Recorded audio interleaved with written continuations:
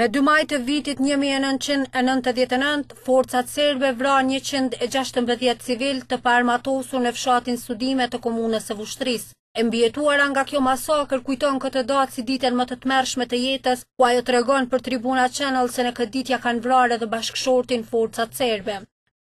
Aty në hypë në traktor, njëherë Ahmetlia iku për traktori se i lëpshin burra, ta i tha, mos të tota se na po s'ka i hum që të në mali.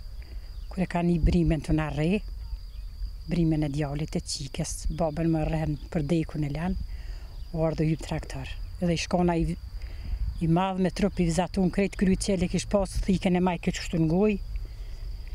Edhe për i vërtet së Ahmetlis të ju që kjo dhe silë kësa më i kejron që të krejtu për gjak i shkoj këtë gjaku që knina.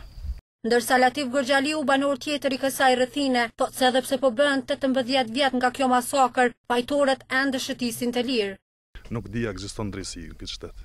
Ne e dim se i kena institucionet tona dhe drejtësisë, gjykata, prokurisë, po s'ka me nuk kërkosh me vepru për këtë rast, edhe për masakra tjera.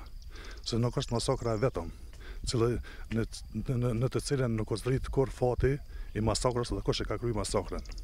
Kurse Fejim Musliu nuk heziton të shpreh mllefin dhe dëshpërimin ndaj institucioneve komunale dhe shtetërore për harresën e këtyre të rënëve. Domethënë na tash 18 vite, po buhen që dështë na normal kujdesëm gjithherë për mirëmbajtjen e këtyre varrezave. Institucionet tona deri më sot nuk e kanë bërë të paktën asnjë gjumë të vogël. Unë nuk e di a kanë ndërgjegje institucionet tona, a kanë moral në trup të veten, domethënë shenë edhe vetë.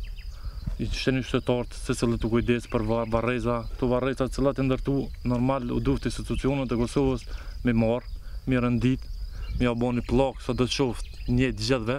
Kjo është masakra më e madhe në rajonin e Vushtrisë, duke i paraprirë asaj të 22 majit, ku vran afër 80 persona nga forcat serbe. Deri në ditët e sotme, Prokuroria Speciale e Kosovës ka ngritur akt akuzë vetëm ndaj një personi, i cili është Zoran Vukotić.